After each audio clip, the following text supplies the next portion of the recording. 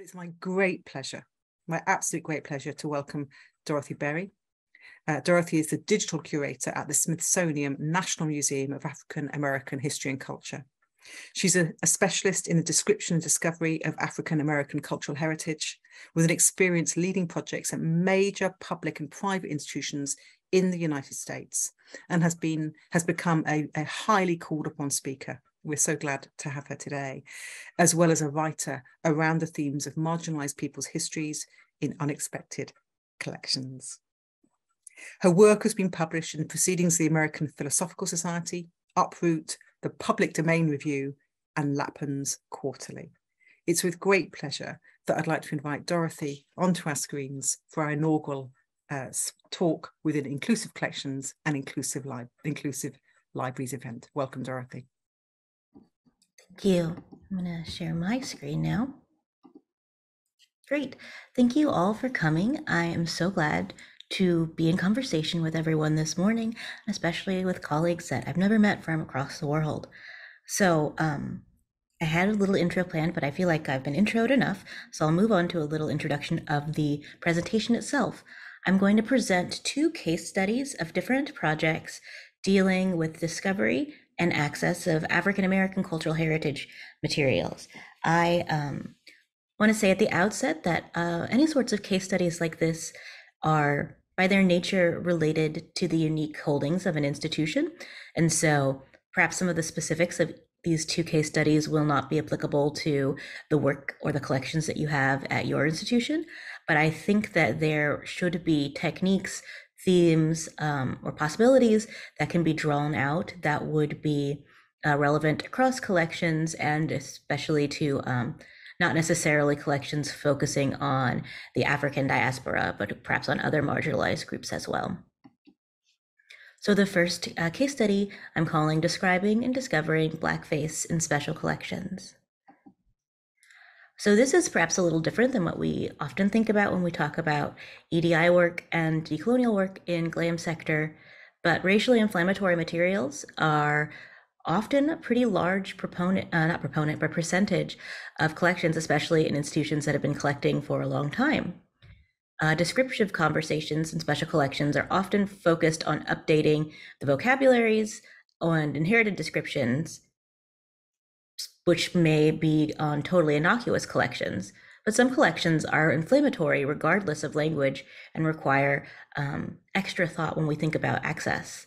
So I'm going to talk about a particular project background as it relates to the work at Houghton Library, and I'll say that both of the case studies have to do with my work at the previous institution, Houghton Library, because I really wanted to focus on things that are applicable to folks in libraries and archives, and because I've only been at the museum for 3 months, so I don't really have enough here to give you a good case study yet.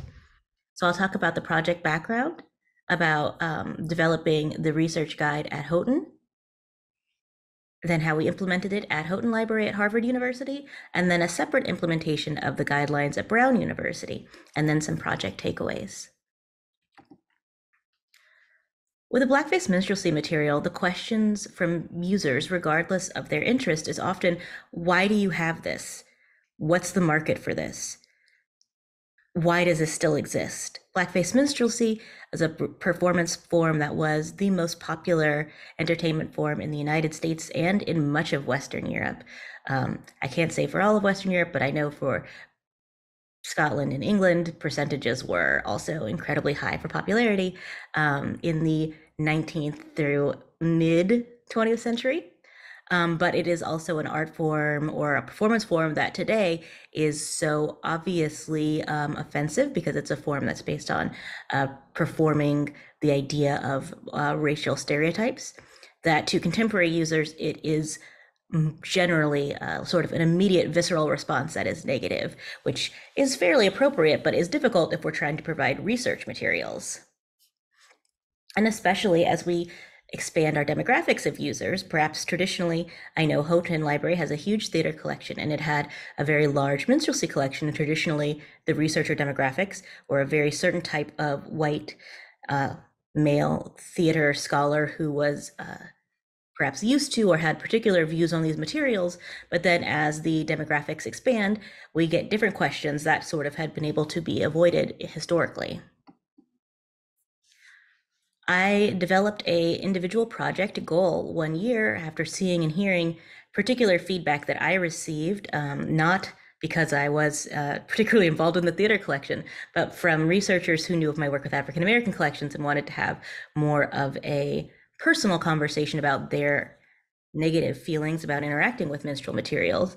So I developed this personal project, individual project, to identify our current collection and the descriptions, create localized recommendations, because it needed to be based on how our materials worked, and provide tools for future description. One of the things I often heard from colleagues was that, like I was saying earlier, this material was so viscerally upsetting that their reflex was to sort of get it out as soon as you can. And of course, everyone who works in libraries knows that we're also pushed with timelines anyways. So providing tools so that future catalogers and archivists would not need to do huge amounts of research in an area that might be uncomfortable for them if they just needed to quickly describe things in a way that both worked across our collections and was what we felt was appropriate to the collections. So to give some stats on what I'm talking about, in the initial inventory, there were 226 individual items with catalog records. So that's single item manuscripts, publications like books or not playbills, but scripts, periodicals, or archival collections that had their own catalog records. There were 3,172 items in archive space, which is the finding aid backend tool that we used. So that's posters, more publications, manuscripts, and photographs, and 10 distinct archival collections relating to Blackface minstrelsy.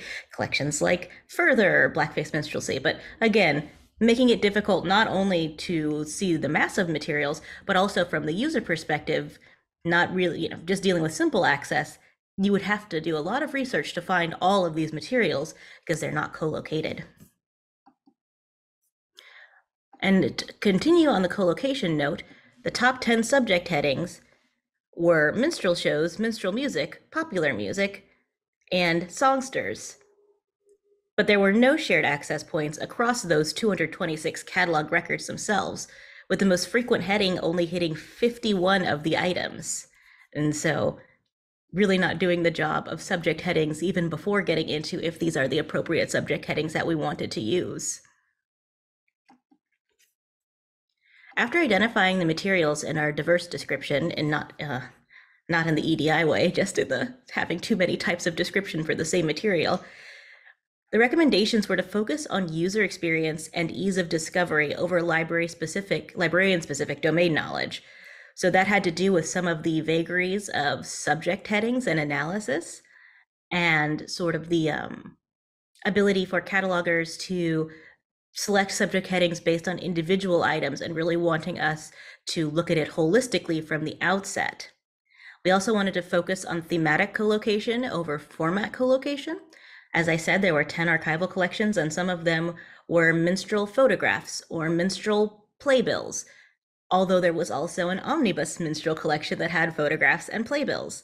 So we wanted to really focus on a user who was searching for material by theme, not by format, as that reflected our knowledge of our users. And then focus on description and surfacing African Americans over timely processing.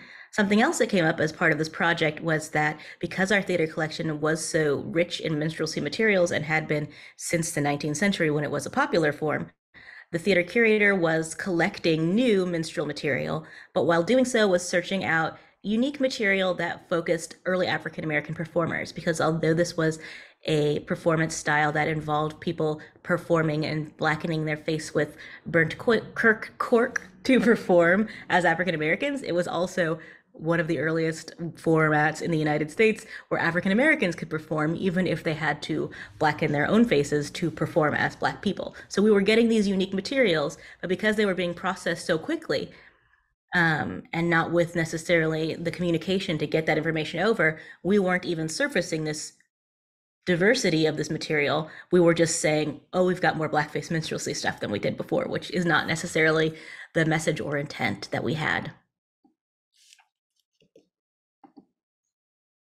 So at Houghton, we ended up with a new omnibus finding aid. So we had new acquisitions as accruals to our finding aid so that we would not be dependent on catalog or judgment for description or on the creation of a strict set of descriptive rules.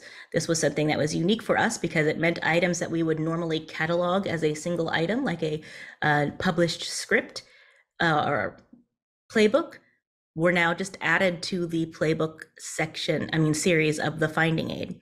And that was sort of challenging for some folks to get their heads around, but focusing on our users and really thinking about the idea of what makes sense to librarians and archivists and what makes sense to people who do not work in our field. And then as for this Houghton implementation, what it required was a heavy lift in technical services.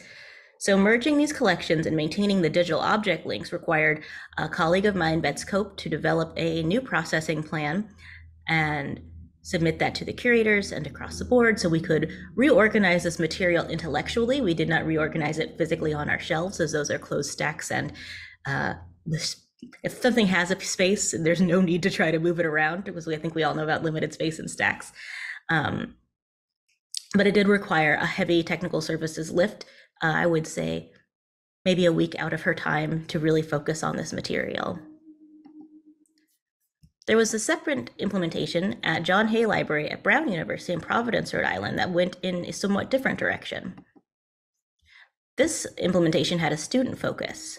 I was contacted by colleagues at Brown who had seen my publication of my recommendations, which I shared out because I had heard from many colleagues that this particular subject area was of difficulty for them.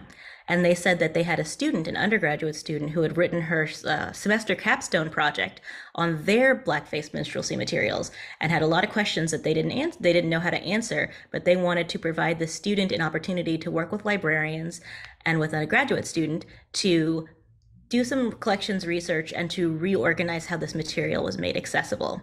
So they had a different context than we did. They have a very large sheet music collection, as do a lot of universities, and they digitized a lot of their sheet music. But they also had a individual collection site that was specifically designed around this blackface minstrelsy material. So this became not a heavy technical services lift really, but a summer semester project, which was the development of a new collections site that required or provided a research opportunity for the undergraduate student and accurately described the collection and provided more historical content from a graduate student in musicology at the university, and was a really great opportunity for student-led scholarship. So they were part of a team of library staff and me as a consultant, researching and providing contextual data to refresh the description and also to talk about the complications of working with this material as a group and as part of the intellectual journey, not necessarily just as part of the sort of back-end work that students may not know about. So the project takeaways. Let me see. For that, we really wanted to focus, especially with this challenging material, on description for discovery. So we had to challenge our colleagues to provide information that removed sort of the fig leaf of just saying, I don't know, and not necessarily taking the personal work to dig into the emotional reasonings behind I don't know, but really thinking about how can we challenge colleagues to take material seriously if it's material that we're choosing to steward. Which can be difficult because often the people that have to do cataloging or processing of collections are not the people that make the decisions about what we steward or collect. We wanted to focus on users and not on librarian-centric knowledge, so bypassing internal descriptive standards to focus on discovery, using accurate language to describe the material, because something that came up both on our technical lift at Houghton and on our student-led lift at Brown was the idea of content warnings, and we had decided for this material that the best way to describe it was with enough clarity that a content warning would seem unnecessary. So for example, instead of saying this collection may contain sensitive materials that may be upsetting due to racism or things like that, we chose to begin the description with a definition of blackface minstrelsy that took away any sort of question about what was or was not in here. So something like blackface minstrelsy was a popular performing art style in which predominantly white performers painted their faces black and performed humor that was based around making fun of African Americans. If you can read that and you don't think that that's racist or that that might have sensitive material, then that is something that we cannot fix as archivists and librarians, but also that kind of choosing to be clear enough in our description that we did not need to, again, sort of assuage our own emotions by just putting warnings. And then really trusting outside experts. So that goes back to this idea of more of what we did at Brown and also at Houghton. At Houghton, when I finished writing my initial descriptions, I sent them out to a couple of scholars I had been acquainted with and asked them if they had time, scholars of blackface minstrelsy and black performance, if they had time to quickly review these materials. I tried to reach out to scholars that I know had done research at Houghton, so it felt more like a feedback interview than just asking for their time, because we all know nobody has time to do work for free. But luckily these scholars did, and it really helped because it not only helped us with the accuracy of the information we provided, but also was good feedback because they are the users. So the second case story I'm going to talk about is digitizing and discovering African American history in collections. And I could have put in parentheses sort of perceived predominantly white collections, but that's much too long of a title.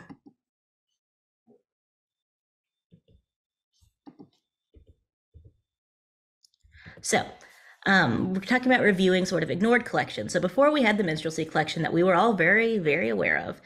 And now we're going to talk more about this project at Houghton to identify and digitize African American history materials in a collection that was not perceived to have had African American history materials by our own acquisition staff. So collections discussions around EDI in special collections often focus on new acquisitions to make up for a history of not collecting, and also sort of this idea that maybe new acquisitions will be more positive than sort of whatever negative history we had in the past. But there are often more diverse stories in our collections than stewards are aware of. So for this, I'm going to do a similar sort of organizational structure with the project background, how we planned it, the identification of our materials, how we made it accessible, and then some takeaways. Something I heard over and over at Houghton initially was that we just didn't have a lot of African American history materials because we'd never really collected in that area alone. But we also never did a collection review, so it's difficult to say what you have or don't have when you don't take the time or not able to take the time to do an actual collection survey with a very targeted focus, knowing that materials may not have been described or have been perceived as fitting a particular story.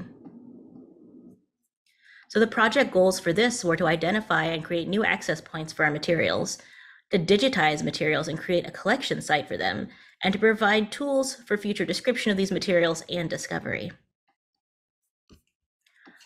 So the takeaways from this, or the stats around this one for completion, were that we digitized over 1,000 items, including entire archival collections, hundreds of bound pamphlets, books, manuscripts, and broadsides. We also cataloged over 200 items that had been our collection for at least some of them 150 years, and primarily bound pamphlets that were purchased new in the mid-19th century and donated to the university.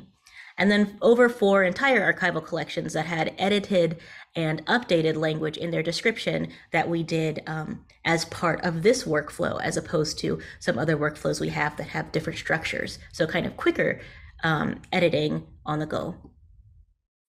To give a little breakdown of this over 2,000 items, I broke down some of the formats. So we provided new access points for these materials by having the local team create a data set that broke down sort of formats and genres with a controlled vocabulary that was created by the team that is not necessarily tied to our cataloging standards, but invited our librarians at Houghton that worked on this project to think like digital humanists and to think of our collection as sort of a data set that they could help define.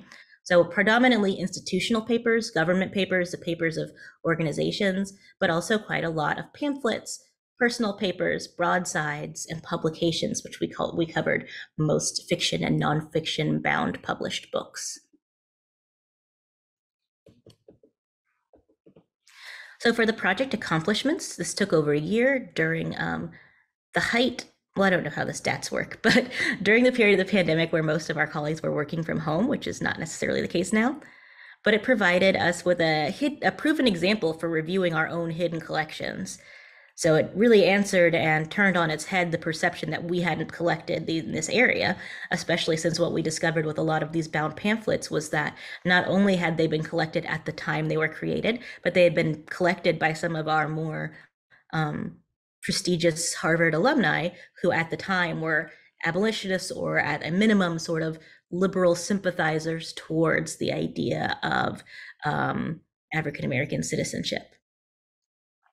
It also provided, which I'll talk about a little bit more, examples for us to allow students to take interpretive roles, both giving students authority, which we felt very happy to do after the process that I'll explain in a little bit, and also allowing us to step away from the excuse that we didn't have any subject area expertise on staff, and also providing examples for public-focused educational engagement, really challenging our library as a private institution to think about how creating access online means that we can open our materials up to different groups that maybe cannot access our library, either for practical or for more sort of intellectual, emotional reasons.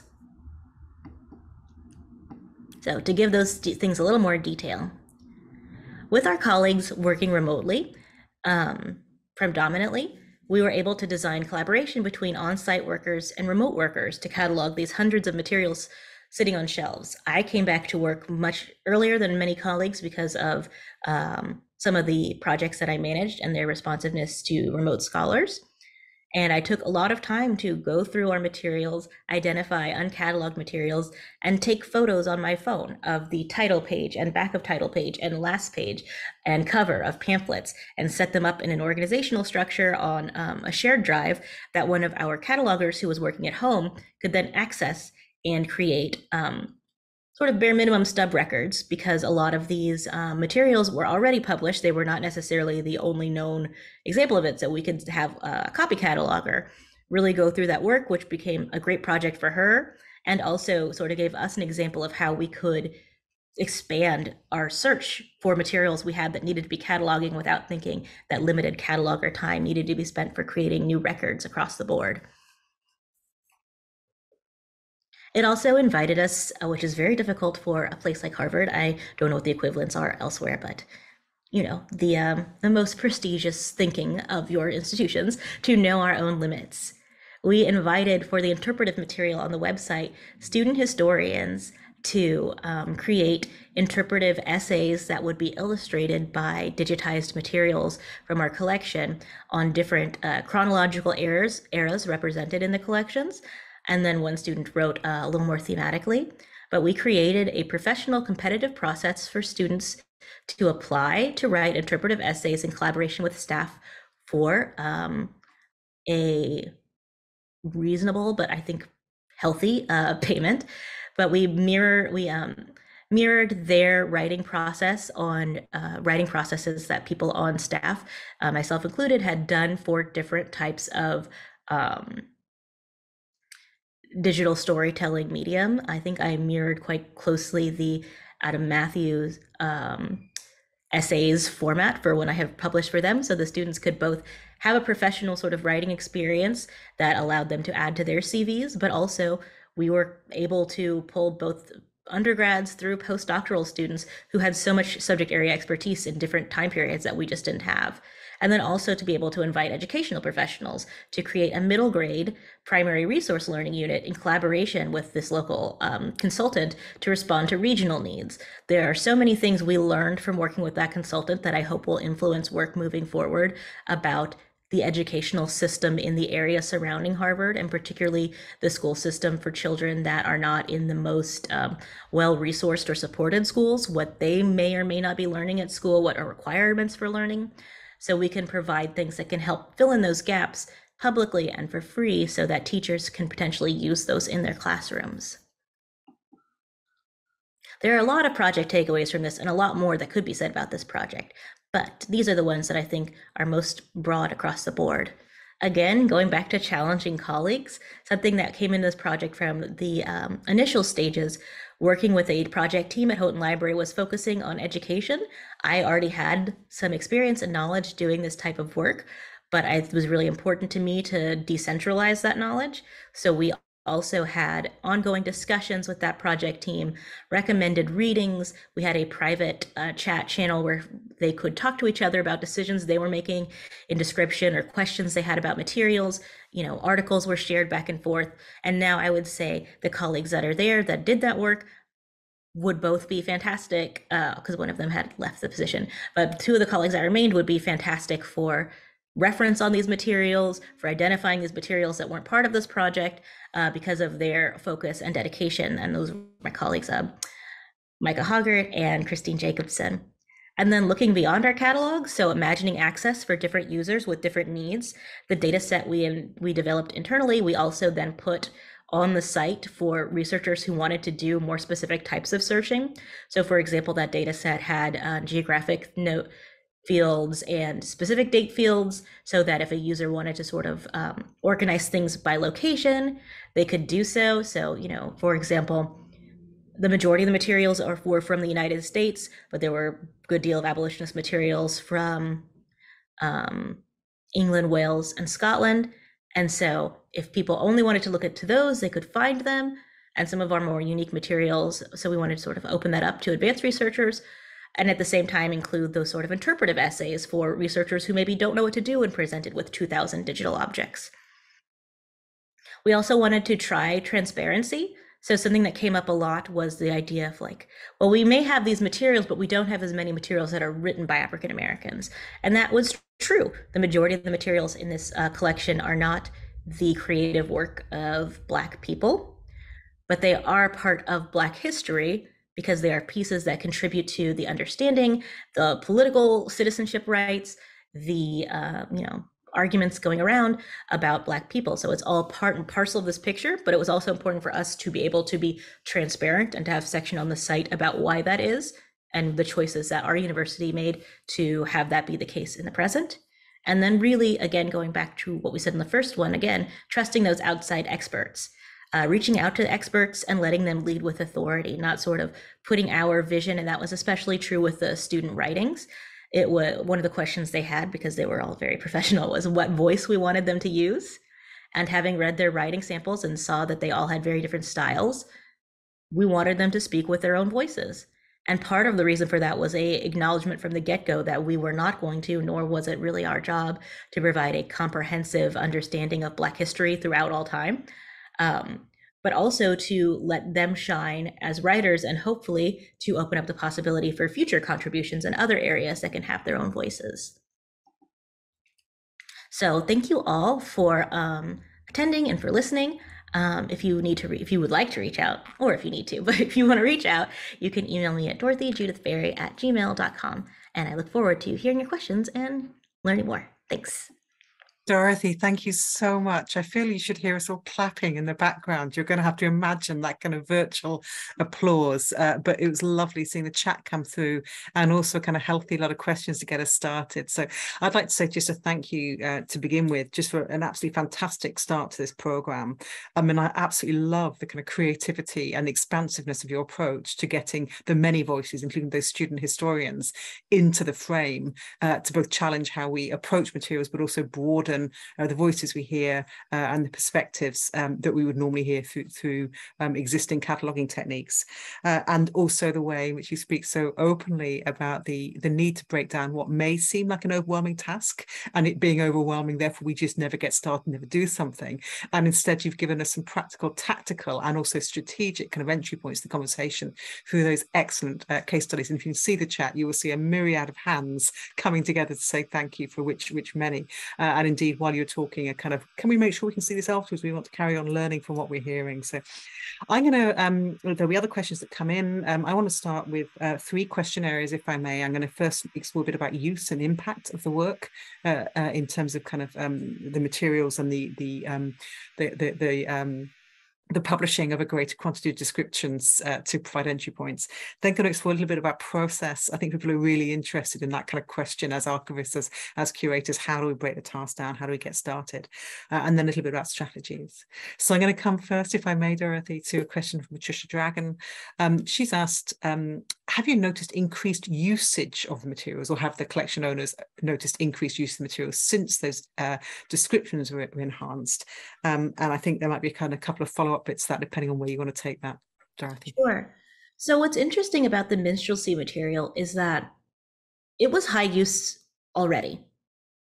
So that one was sort of more of a thinking, and this is harder to test, and of course I'm not there anymore, but it would be even harder to do user research on, but thinking about the experience of people that were doing that research, because what I heard anecdotally from various researchers was that they needed to do this research because it was part of their, academic process or part of what they needed for writing, but it was still made them have negative feelings. And I think that that was something that was very difficult to express, perhaps to administration, this idea that people may access our materials and feel like we do a bad job at it, but still think also we did a good job at getting them those materials.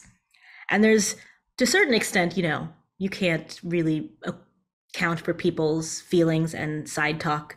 And of course, we're all allowed to talk about institutions and should, and say they could do better.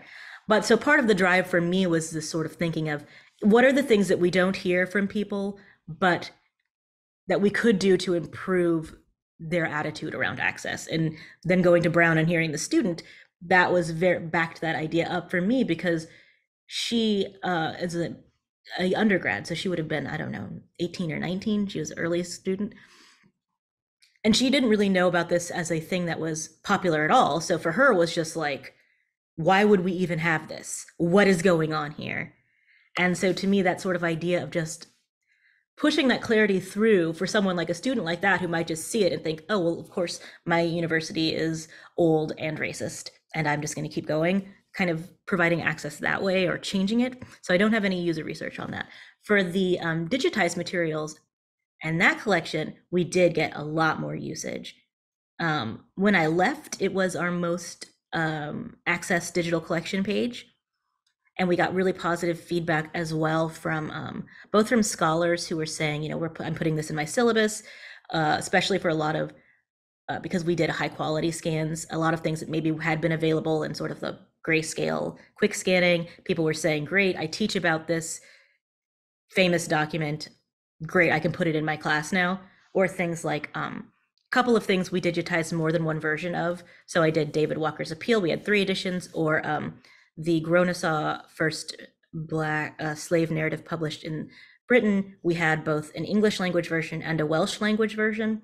And so we digitized both of those. Again, thinking that is a very sort of specific idea of if someone's teaching this, maybe they want to put this in. But then we also got some from high school instructors who were saying, this is really accessible to me and there's no paywall. So I can tell my students to go access this. So those are, of course, more anecdotal than stats wise, but I do think we could say there was an increased use. They're great examples, and I think also, we're all looking, aren't we, for what is the impact of what we choose to digitize, and how does that reach to audiences which are beyond the academy. So actually, they're fantastic to hear those examples. And I wonder if I could just sort of explore a little bit further that question of use and its impact on curriculum. Because it's such a kind of fascinating conversation, topic, isn't it? How when we release materials, that it can enter into kind of broader use. Are you seeing curriculum change happen around the ability to discover, or is that the catalyst for actually doing the work in the first place? I think for me, it's more the catalyst, because I was learning more about different professors at different universities doing this type of work on early Black publishing, and traveling around and doing all to find the materials to bring to their classes, and knowing that we had the possibility to become a leading provider in that area, which didn't require us at that moment to necessarily buy anything new. Yeah. And I think a lot of times it's that sort of strategy of presentation can be, and combined with outreach, can be as powerful as bringing in new things. Yeah, I thought that was brilliantly described around it's very easy to, just using a word that a colleague used on Friday at a research symposium, ghettoize our collections. This is Korean, this is Chinese, this is something else, and actually looking for where those intersections are, which are always richer, deeper and more varied than perhaps in existing practices we kind of allow for and how we reach things. And just on the kind of use as well, and then I'm going to move into prosumer. Sure. There's loads of questions. It's a question actually from David Prosser, who's on the RLUK team, and he's I mean, I think it's a really, really important question. You've hinted at the emotional toll that can be involved in cataloguing and accessing challenging, in this case, racist and racially inflammatory materials. Do we as a sector, from your experience, provide sufficient emotional support or space to that emotional journey for those engaging in this work? I think that generally we don't. I think that support is difficult because it's not something people are really trained to do. I think space we could do more of, but also even I have been in scenarios where I've seen there be sort of an assumption that, well, we are not almost allowed to have feelings about this. And not necessarily with the racist material, but I've seen that with material around sexuality and sexual violence or pornography. And, you know, sort of, well, of course you just have to process it. We're all adults here. But people have various lived experiences that could make different collections pretty upsetting. And if there's not a defined structure for being able to, I don't know, pass on a project or take more time on a project, it makes some people in a pretty vulnerable position to have to say, I'm uncomfortable with this, which can make people feel like they're being unprofessional or like they're not, you know, doing their job properly. So I think space and acknowledgement are really important. And then, but yeah, I would say across the board, I think that we don't provide support and space for it, and perhaps because that's not a thing anybody gets trained on how to do. Yeah, it's interesting. We're going to talk about process in a minute, but we're actually talking about our own process, our emotional process, aren't we? So we kind of move through this. And I'd like to think this side of the pandemic, we are more human organizations, but we know we've got an awfully long way to go.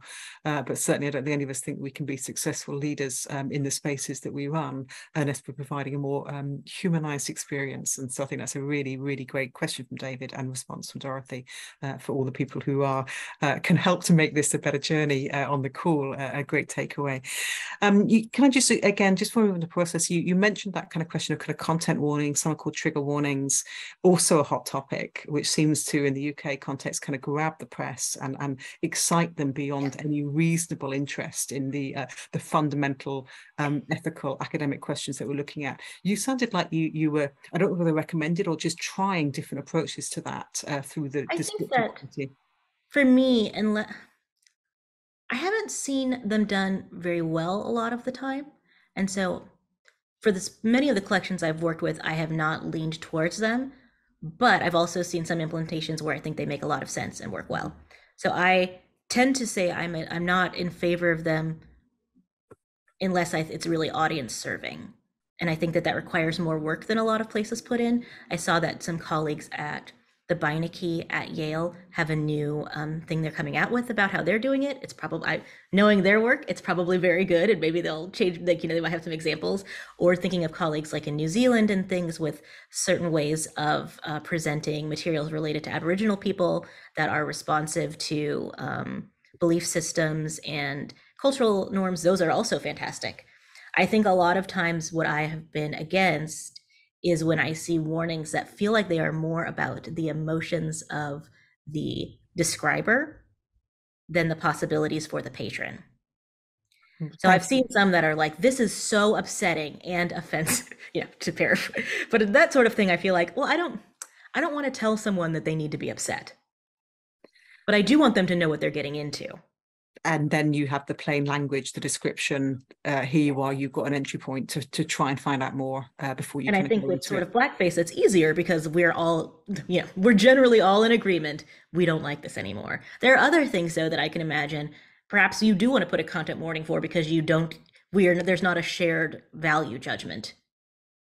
Amazing food for thought, Dorothy. And I kind of want to keep digging into some of that, particularly as I love that kind of bringing in the user experience and how that's shaping practice. And with that, I'm going to begin to come on to process. I've learned a new term in this.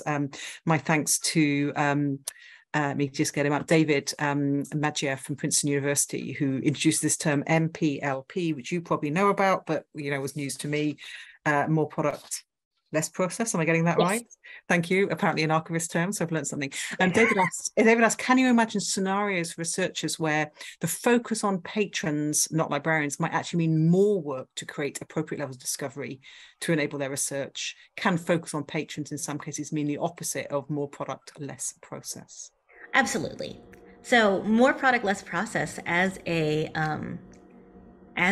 tool to help us get through backlogs is very useful and makes sense in many ways, and is not the same or is not useful to me for work that requires more detail. And I've had this back and forth with people that love MPLP, and they will always say, well, it's not being implemented correctly if you're not doing detail work. So I think, to me, what's difficult is that you end up sometimes with administrators who will say, like, oh, do more of this detail work that is diverse and focuses on users, and at the same time keep up the speed and quantity of this more minimal processing. And those both cannot live together. Yeah. That's the difficulty, is that I think from the, person in technical services, it feels like, what are you at? Like, don't tell this to people in charge of me, because they'll just say, great, let's do it. And I'll still have to do these, quotas. But by its nature, doing the work that is more responsive and that takes more research on our part will take more time. Yeah. Which is not a reason for not doing it that way. Just really, it's part of the debate, isn't it? And I actually, picking up on that, and kind of there's a few process questions to come to. Kind of one of the kind of questions is around, what have been the reactions? Because the moving kind of user focus is a shift, perhaps from curatorial choice. And the question is really kind of, what encounters have you had in that space? Has it just been an open door, or has there been, you're having to storytell, advocate, make the case as you go through? I would say I'm very strategic about these choices. And there are some things that are hard for people to say they don't support, regardless of how they feel about it, due to the politics that we live under. Yeah. And I try to be strategic about those choices.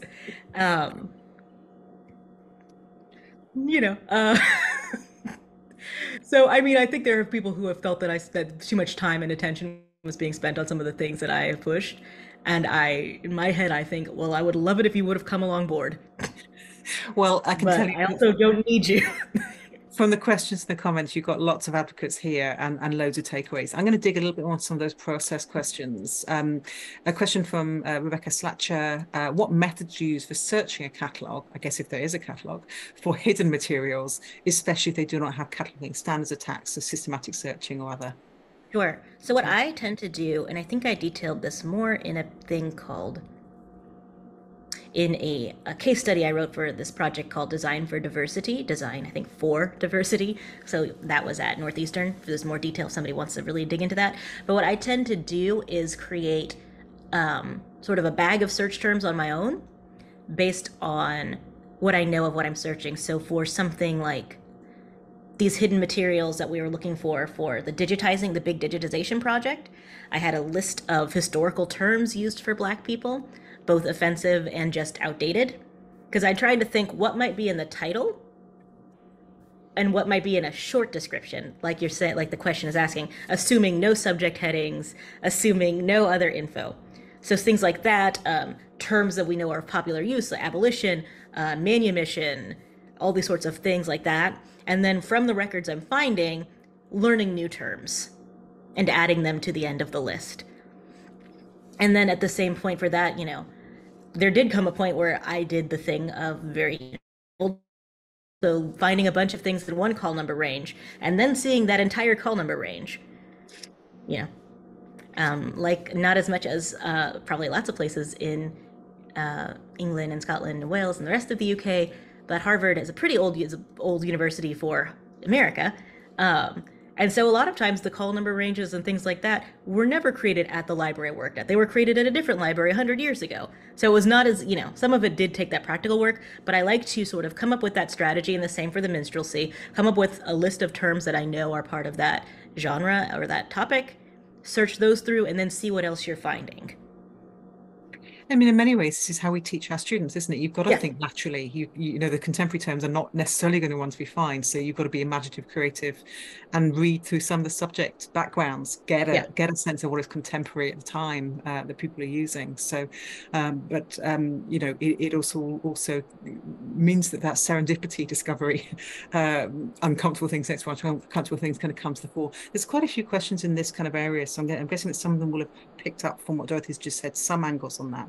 But there's one from Alice Cleaver, which is at a slight angle. So let's see if that prompts something different.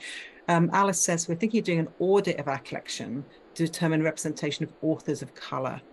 Do you have any advice about how to approach that kind of audit activity with a new lens on an existing collection?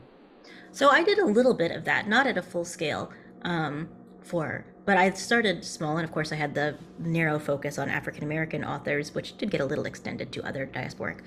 But what I did for that was call on the work of experts, like I keep saying, going to outside experts, and look at other projects that had existed around bibliography of early Black American writing. There's a project at Kansas University called the Black Books Project, and I think they trace every novel published by a Black person in the US forever. And really just going through those names, because there's, on the one hand, there are famous people that it's like, at least let us know what things we have of the people someone would obviously come and ask. And then there were secondary where it ended up for me in this situation saying, well, we've got some pretty rare ones that none of us have heard of, but maybe we should start bragging on these. Maybe these are interesting rare materials that we don't even know. But now I'm saying earliest Black something sci-fi novel or something. Great. And it just was there. I'm guessing, we're very aware that in the US, the large consortia across universities, which are often kind of creating kind of shared wealth of collections and shared discovery, are some of these kind of thematic ways of looking at material happening across institutions? Because you could get such a fantastic data set from Yeah, I mining don't know across of the it breadth. happening at big scale because it's just so much work. I don't know um, who's doing that right now. I know that Yale is hiring, and Rutgers. Yale and Rutgers have a collaboration with this faculty project called the Black Bibliography Project, and they're currently hiring special, well, actually, I love this. They're hiring an archivist who is a permanent employee, but that the first 3 years will be project on this. So the amazing thing of not hiring a contract person, but just having a project be the beginning of their permanent job. But so they may be looking into that, but I don't know of other work that's really at that scale. And also, to be fair, it could be happening in a subject area that I'm not as familiar with. Yeah, well, it's also a reminder of how much work there is ahead of us Yeah, across the piece. because this was also the work I did was only at Houghton. Harvard has huge other collections that I Indeed. didn't even get to touch. Well, you shared a tremendous amount with us. I mean, we're just going to dig into a few more. A couple of, Erica, I hope you feel your question about African American primary sources has partly been picked up by Dorothy already. So a couple of questions on, are there any publications that go into further detail about workflow and process that might be recommended? This is asking specifically about the second case study. I think it's more broadly. People are asking for, where do I look to get further information and guidance that I can share with my teams? I will say I don't necessarily know. I'm going to say look up Dorothy Berry in all your publications. Yeah, I mean, it's not. It's that's if anything, that's more about, like, I don't know, my laziness than knowing something else. That was my own work. Although I will say, now that I've said that, my colleague, what is her last name? First name is Sophia, but at LSU, Louisiana State University, has a piece called Anti-Racist Digitization Selection Criteria. And that's about the work they did at their university to select material for digital projects ongoing, and how they added sort of a weighing factor that had to do with diversifying what they digitized, which is something that I also mirrored based on that work of sort of not saying this is the only reason we might digitize something, but having these weighing factors. And I didn't just do race, I sort of opened it up, but allowing whoever submitted to sort of provide a justification. Yeah, I think that's brilliant. I mean, because you have to make choices when you're spending your resources. And sometimes it's just preservation is key, or this is a very important topic that everybody's researching this year. It's an anniversary and it has nothing to do with anything. You know, it's just still important, but the weighing. I'm going to come in with just a couple of final questions. I know we're really pushing you for all the information we can get, but that's just the kind of excitement that your talk has generated. There's one about, thanking you, Rositsa Atanosova, thanking you for the great case studies. I'm asking whether there's been, what kind of training staff who participate in the project. She's particularly referencing the Horton project. I guess there, any training that has gone in to help make this a good experience for people. So one thing, yes, so for the project that was the blackface minstrelsy, I did predominantly on my own on the research end, and then my colleague Bets Cope, who did the technical work because she is an amazing processing archivist. I could never do what she does. We worked very closely together, and she had previously worked on this material before there was any sort of descriptive review. And so she was on board to that. She was both sort of inured to the material in a certain way, but also very aware of its shortcomings. And so that was positive. We didn't really need a lot extra on that. And then for the slavery abolition project with the digitization, that we had readings, and then it was during height of pandemic sort of awareness at least. And I realized that actually everyone was much too overwhelmed with just life and work to do readings. So we stopped having to have assigned readings because I just didn't want everyone to feel like they were suffering. But then sort of shared more video interviews or relevant material. And I think that because I had selected colleagues who I felt like at least were intellectually sympathetic to this work, they also would then sort of be coming in with, I read this thing, or even just I saw this thread on Twitter about some history aspect that's interesting to me. And I did provide them some readings that were just in a shared folder of, if you want to, if this is helpful, go ahead. But really with an awareness that this work can be very overwhelming for people. And it was a time when we were all at different heights of emotional states. And so I didn't want everyone to feel overwhelmed and upset. Yeah, I absolutely understand that. Final question really is from Jeremy Floyd. We're going to run out of time for questions, so I'm going to do this one as the last one. He'd love to hear your thoughts on the types of projects and the relative benefits, I suppose, or interaction of types of projects undertaken with student temporary staff, I guess peer-to-peer, kind of grassroots, kind of bubbling up, versus more structural, systematic change in descriptive practice. And does one thing help or hinder, or do they sort of all add to the overall kind of benefit? I think that permanent staffing is best. And I think that this work needs to be integrated into your permanent staffing, like we were saying earlier, with sort of minimal processing, which someone pointed out the good points that if it's not processed at all, then no one can access it. So that minimal processing, the other types of thing, the more complicated detail work, but I think that that needs to be integrated into ongoing work, and it needs to be part of permanent staffing. We can't just bring people in and say, okay, we want to look at queer collections. We'll hire one queer person, but only for a year. And that's not how any of us think of what we're doing, but that leads to people having, at the end of the day, a very unsteady work lives. And so we're in many ways promoting that marginalization by continuing that. I think for students, one thing that I mentioned a little bit, but it was very important to me that our student workers were paid and were treated as student workers, because we were using their expertise and they had to submit, resumes and writing samples to show that they could do this work. So I think that there are benefits in having students and temporary workers, maybe grad students in library science or something. But my preference and my hope is that we would always be moving towards, permanent jobs, unionized jobs, steady employment, and that this becomes part of everyday work, not special. All the things I mentioned were special projects that truly only happened because I was there and I said, I will do so much extra work because this is important to me. And I have, sometimes too many little mice in the wheels running around in my brain. But it should be regular work. That is part of the, ongoing work. And maybe it's not all as exciting or great for public presentation, but could just be, this is our world. The same as we put a ton of time into processing certain collections. Let's say that this collection that is not as sparkly or comes with a donor agreement that gives us a little extra cash is also important because of the material, and we're going to dedicate time to it as well.